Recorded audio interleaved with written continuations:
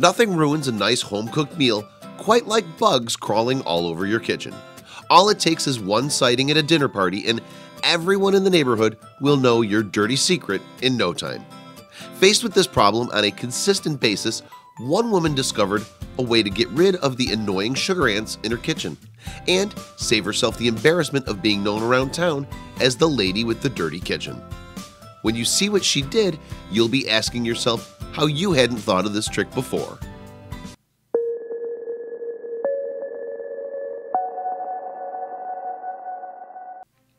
There's no way around it. Having bugs in and around your home is no good. This is especially true if they found their way into your kitchen.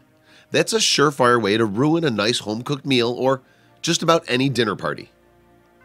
When one woman was faced with this problem on a regular basis, she decided to take matters into her own hands to get rid of the sugar ants that were always ruining her dinner parties.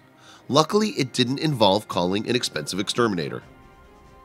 If sugar ants are a constant problem in your home too, you're going to want to give this woman's easy DIY trick a shot. Best of all, it only requires a few household items you probably already have sitting in your cupboard right now. For the first step, grab some ordinary powdered sugar or a simple syrup from your cupboard. These items will be used to lure these creepy crawlies into a DIY trap that will get rid of them from your house for good.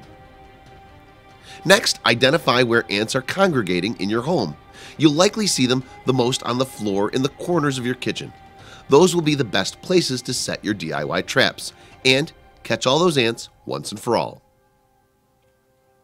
Now, you'll want to finally create your DIY ant trap. Ready?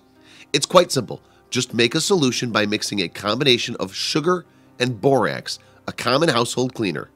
Borax is safe for humans, but it proves very deadly to those ants.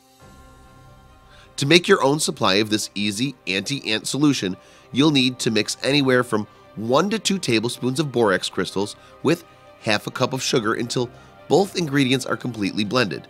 Next, dissolve the mixture in 1½ cups of warm water. Once the powder's dissolved, it's ready to be used. Soak a cotton ball in the solution and place it in the parts of your home where you've seen the most ant activity. They'll be attracted by the sugar and inadvertently consume the borax in the process. Of course, this is a rather inexpensive solution to blend, so feel free to double up on the ingredients if need be, especially if your ant problem is more severe than a minor infestation. You'll be sure to get rid of them in no time. Thanks to this easy-to-make DIY anti-sugar ant solution, you can get back to hosting your regular dinner parties.